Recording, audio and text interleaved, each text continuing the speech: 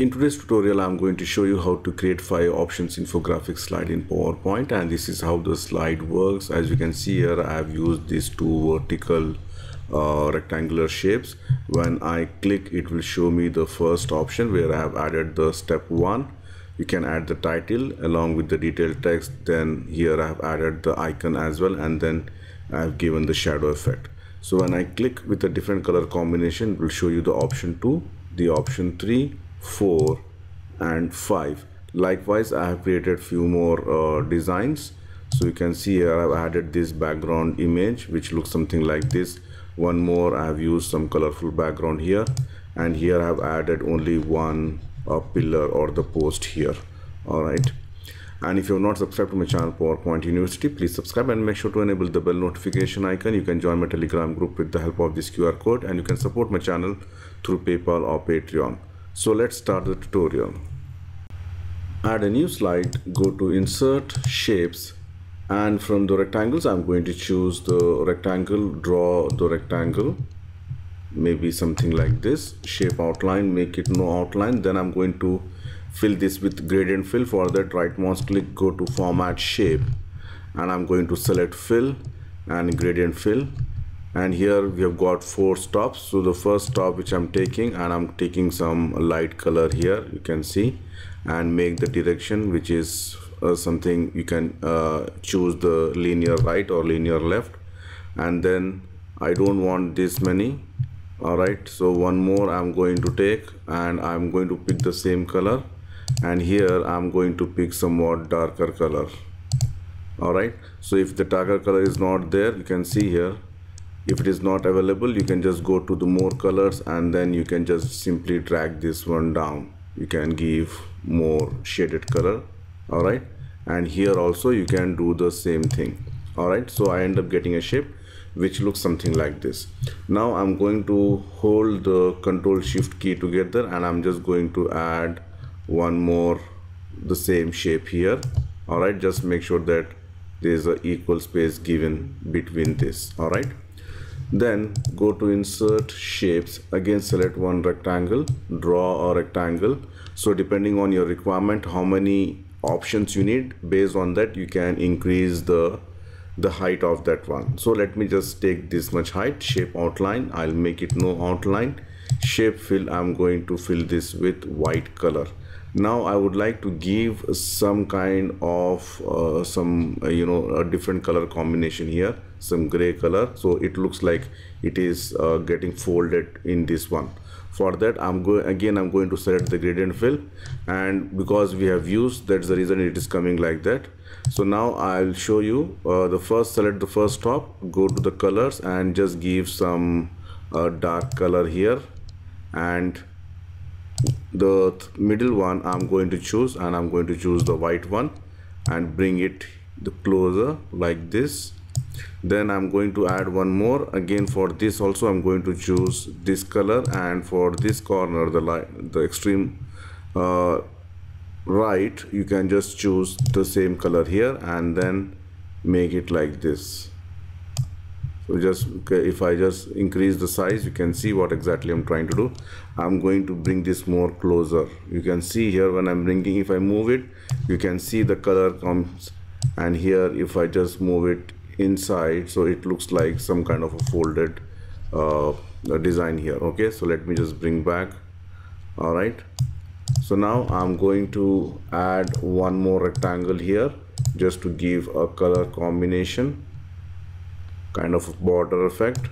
Shape outline, I'll make it no outline, and for this also you can give the gradient, and here I don't want this many, I want only 2 color stops. So the first color I can give maybe a orange with a yellow combination.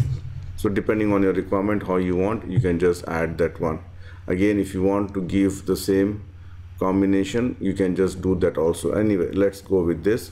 So once this is done, I'm going to add a few of the details here, like this one. You can see here I'll add the step number, the title and detail text along with the icon. So let's do that one. First of all, go to Insert, Text Box, and I'm going to type 01 center align. I'm going to use the font for Futura, increase the size.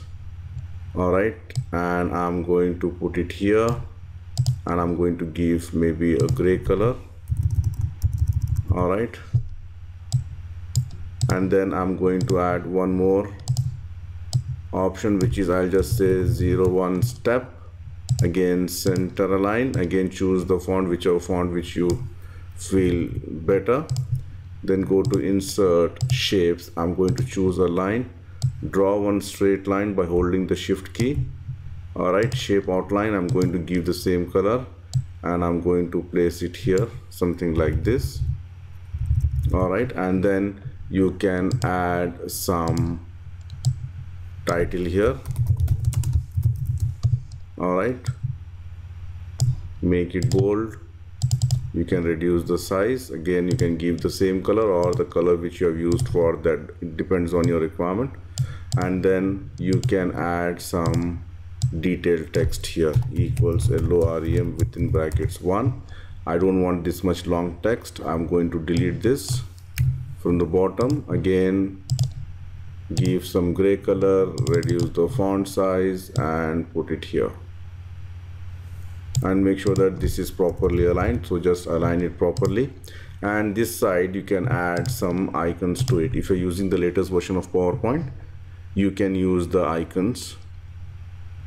So let me just use this icon. Click insert. I will reduce the size to maybe 0.5, and I'm going to put it here. All right, so once this is done, what I'm going to do, I'm going to select all this object which I've created and press Ctrl G to group it. Then hold the Ctrl Shift key, just drag it down. All right, and one more thing, if you want to do, you can add some shadow effect also. For that, go to insert shapes. I can just add one shadow effect. All right, shape outline, no outline, and then you can give a black color, and then you can increase somewhat transparency effect, and you can go to the effects, soft adjust, increase the size. Okay, so like this you can give some shadow effect, and then just send this to back. So you can see here I've just created one shadow effect. So let me just delete this one, and I will group once again. Press Ctrl G to group it, then hold the Ctrl Shift key, just add 1, 2, 3, 4 and 5. So here the space is not there, so I'm just going to make it somewhat up, and then go to the shape format again, align, just say distribute vertically, so equal space has been given. So now once this is done, you can just change that option number to 3, 4 and 5, and you can just give some different color combination for this one. Maybe I'm going to give a kind of a dark blue, and I'm going to give some kind of a light blue. So different color combinations can be given here. Again, goes with the same with the text as well. So again, I'm going to give some different color combinations, as you can see here, and then you can change the icons according to your need. So once this is done, now what you can do is you can add some animation. So basic animation I'm going to use. So go to the animations, enable the animation pane, select this option, add animation, go to more entrance effects. I'm going to select stretch, click OK. If you play this one, it comes like this, or if you want, you can just make it from right or from left also. So if I play, it comes like this. Now I'm going to just select the animation painter and click on this one. So you can see here, if I play, it comes like this. So that you can use the same animation effect for the rest of the options and change the color according to your requirement.